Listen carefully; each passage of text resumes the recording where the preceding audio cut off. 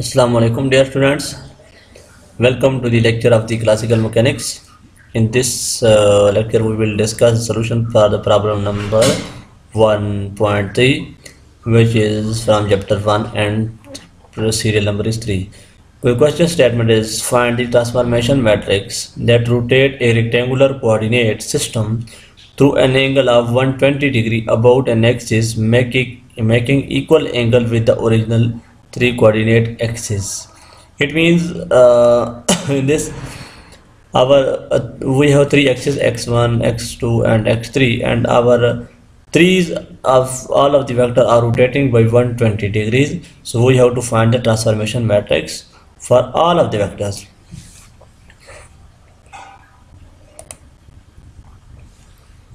This yes, we have this x1 vector. You know that this is x1. We will write this with x1, and similarly x2 and x3 vector. So our x1 vector rotate by 120 degrees, x2 vector rotate by x 120 degree, and similarly x3 vector. So we know that if we have to find the transformation matrix, then we can write the transformation matrix by like this: lambda 1 1, lambda 1 2, lambda 1 3, similarly lambda 2 1, lambda 2 2, and lambda 2 3, lambda 3 1, lambda 3 2, and lambda 3 3.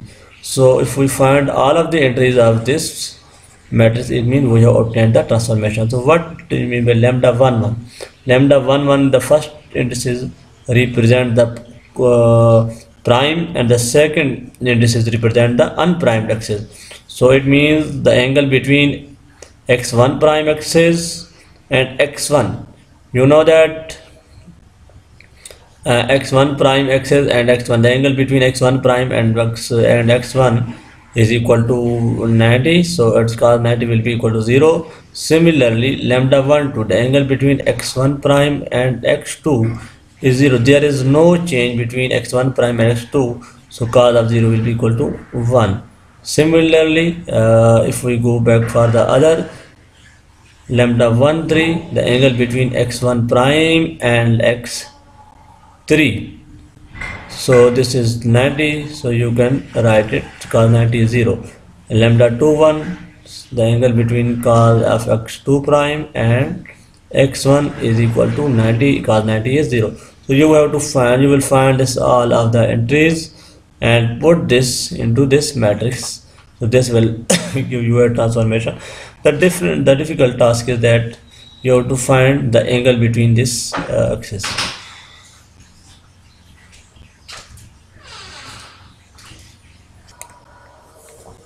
Also you can better understand the statement of the question by from this diagram. This is our 3 vector, for example x1, x2 and x3.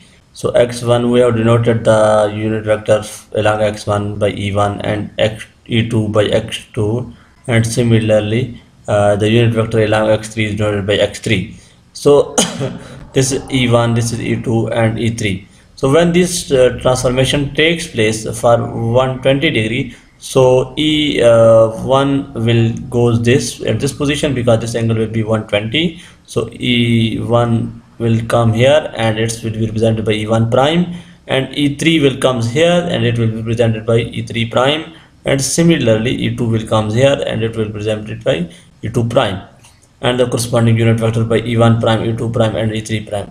The effect of the rotation E1 to E3 prime, you know that E1 is E1 will go in the place of E3 prime.